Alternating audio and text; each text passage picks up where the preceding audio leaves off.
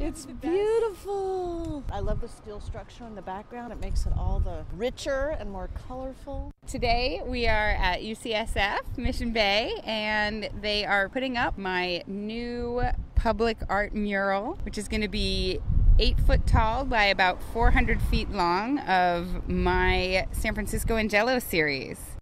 And they said, have you ever seen the Jell-O lady? And I thought, what's this going to be?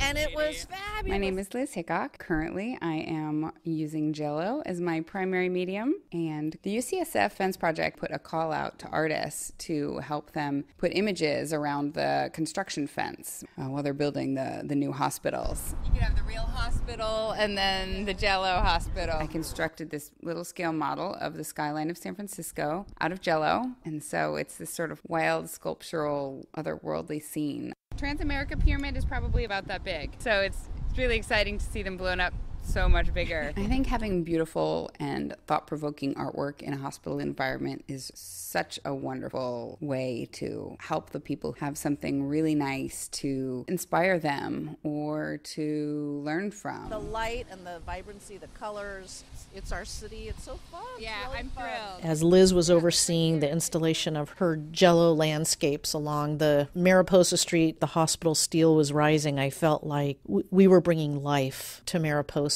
And it was just the very first step of bringing this fabulous facility to not only this neighborhood, but to all the patients that we serve in the Bay Area. So it was very exciting.